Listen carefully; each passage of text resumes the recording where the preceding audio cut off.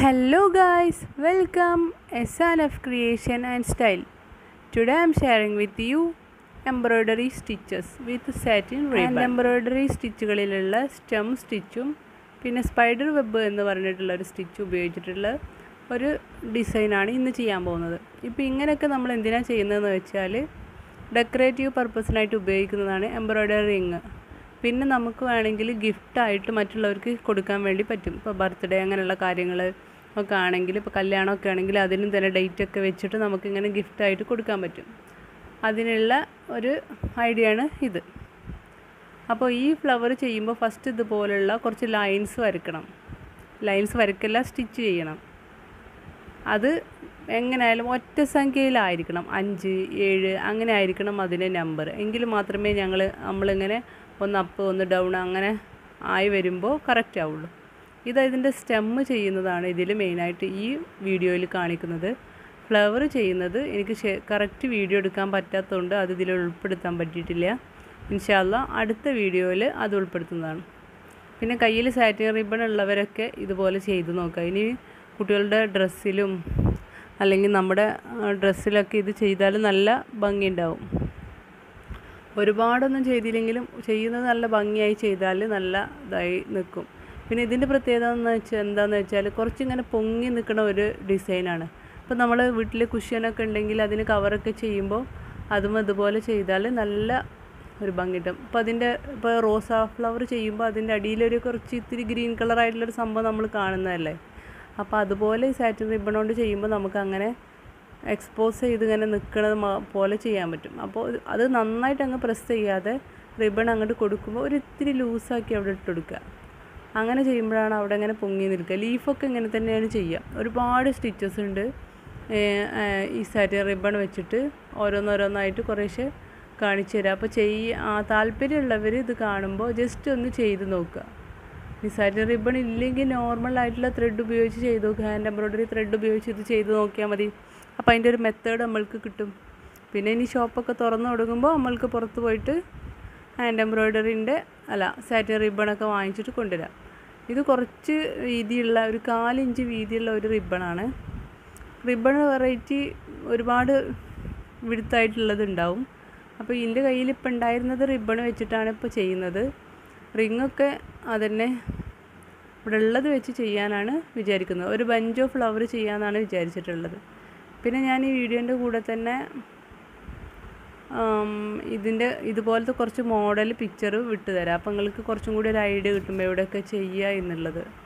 പിന്നെ നമ്മൾ ക്ലോത്ത് കൊണ്ടൊക്കെ ബാഗൊക്കെ ചെയ്യുമ്പോൾ ആ ബാഗിലും ഇതുപോലുള്ള സ്റ്റിച്ച് ചെയ്യുന്നത് നല്ല ഭംഗിയുണ്ടാവും.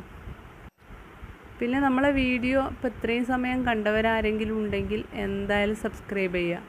അതായത് 3-ാമത്തെ മിനിറ്റാണ് ഞാൻ ഈ വീഡിയോൻ്റെ എടുത്തിട്ട് എത്തിയിട്ടുള്ളത്. മിക്കവാറും ചിലരൊക്കെ ഫസ്റ്റ് ഒന്ന് ജസ്റ്റ് നോക്കി അപ്പം തന്നെ സ്കിപ്പ് ചെയ്ത് പോവുക ചെയ്യുക.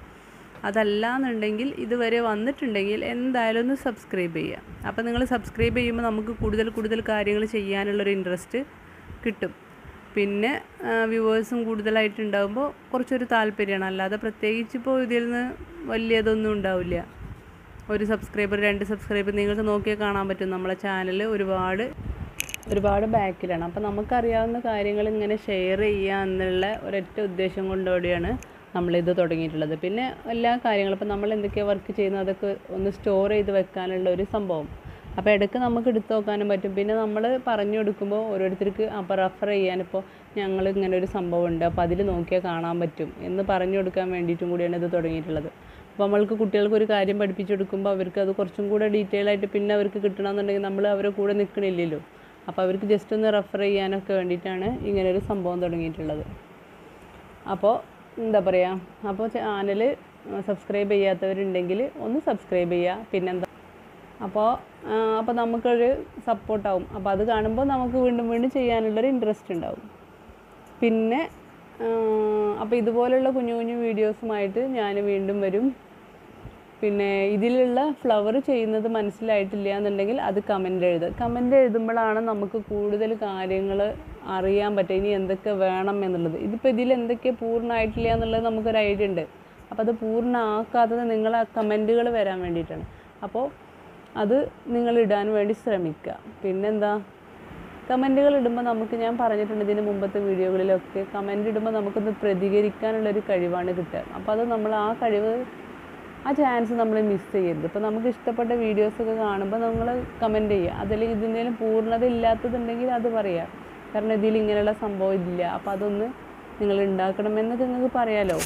പിന്നെ കൂടുതൽ സംഭവങ്ങൾ കുട്ടികൾക്ക് ചെയ്യാൻ പറ്റുന്ന കാര്യങ്ങളാണ്. അപ്പോൾ ഈ സമയത്ത് നമ്മൾ കുട്ടികളെ ഇങ്ങനത്തെ കാര്യങ്ങളിലൊക്കെ ഇൻവോൾവ് ആക്കണം.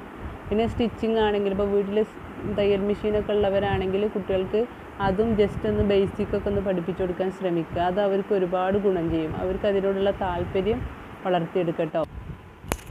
പിന്നെ മറ്റുള്ള രാജ്യങ്ങളിൽ ഇപ്പോൾ യൂറോപ്യൻ കൺട്രീസിലെ ചില ചാനലൊക്കെ കാണുമ്പോൾ അവർ ചെറിയ കുട്ടികളാവുമ്പോൾ തന്നെ അവർ സ്റ്റിച്ചിങ്ങിനോടൊക്കെ കുട്ടികൾക്ക് താല്പര്യമുള്ളതിന് വേണ്ടി കാണിച്ചു കൊടുക്കുന്നുണ്ട് അവർക്ക്. അപ്പോൾ അവരതിൻ്റെ കുഞ്ഞു അവരുടെ ടോയ്സിനൊക്കെ ഡ്രസ്സൊക്കെ തയ്ച്ചിട്ടും അവരത് പഠിക്കുന്നുണ്ട്.